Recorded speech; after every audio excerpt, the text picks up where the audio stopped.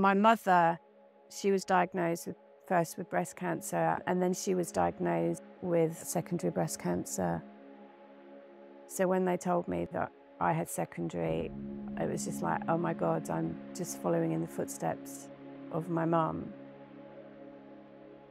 Ballet has been a major part of my life. My mother was a ballet dancer and a ballet teacher, and she started our ballet company, which I performed with. Time weighs on my head.